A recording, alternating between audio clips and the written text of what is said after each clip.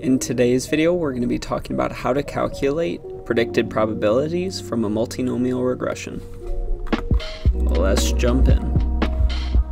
So first off, we need to start with the actual logistic regression, and this is just when we have a binary target variable.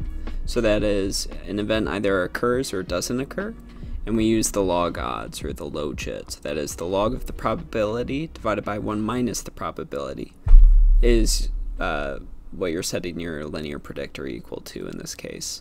So multinomial regression is just when you up the ante to more than 2 events.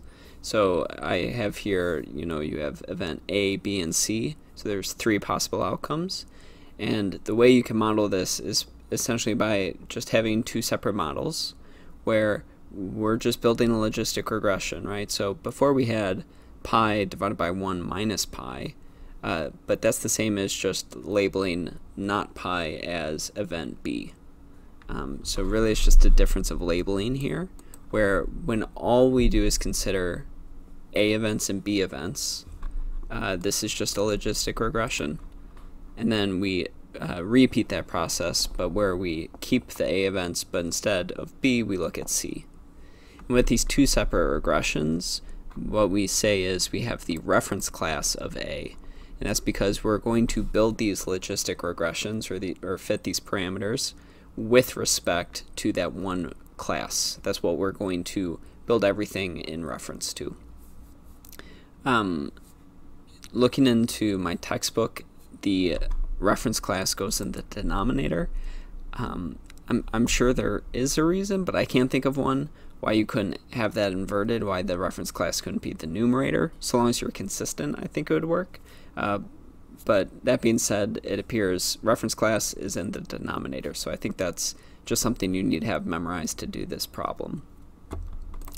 But I'm getting ahead of myself. So next what we do is then we can solve for the predicted probability of B and C with respect to A. And again, that's why it's the reference class. And once we have this, along with the final missing piece, which is the sum of all our probabilities, we want to equal 1. So you'll notice here we're building these different models, and really the logit is, we would interpret that as predicted probabilities when the only possible events we're considering are those 2 classes. When in reality, what we want is a predicted probability of A or B or C, those 3 different possible outcomes. And the way we can get from these 2 model outputs to a final predicted probability is by considering that the sum of all the probabilities need to equal 1. And then we can use a system of equations to then solve for each of them, because what we're going to get from these 2 equations is relativities to our reference class. So we're going to get something like, we have our model, so e to the linear predictor. It's going to result in a number, and then we can say our predicted probability for B is some factor relative to the predicted probability of A. And then once we have that for all the different classes, so here we only have 3, but this could be for as many different values of your target variable you have of that categorical variable. Everything's going to be in reference to that one class. So finally we can go to our calculations. So to start off, we're using B, and we have this negative 535. So going back up to the question, there's a lot of extra information here. Subject size doesn't matter for the problem. All these different category values for your x variable doesn't actually matter. All that matters is for a given set circumstances of our x, there's one observation, whatever the x values are, what are all the different log odds for our different classes. So here we're saying for age group 18 to 30, but we don't really care about that.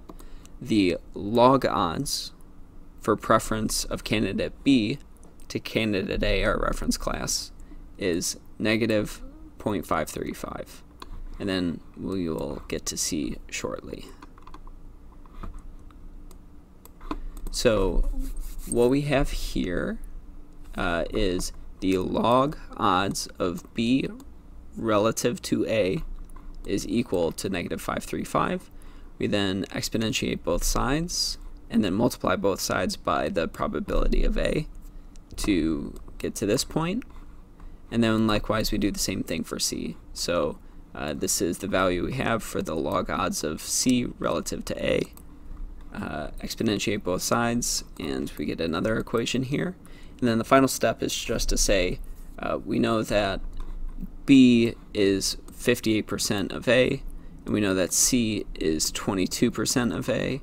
And then finally, we know that A, B, and C, all those probabilities need to sum to 1. And so we can just sub in what we prepped such that we get everything in terms of the probability of A, and that is 0.552. Now if we were to go back to the problem, it would say we want to calculate the modeled probability of someone from age group 18 to 30 preferring candidate B.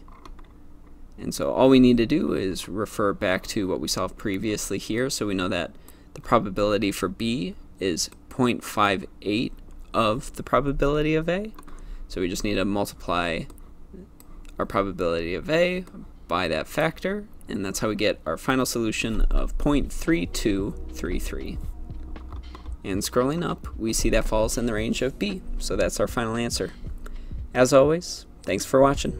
Have a good one.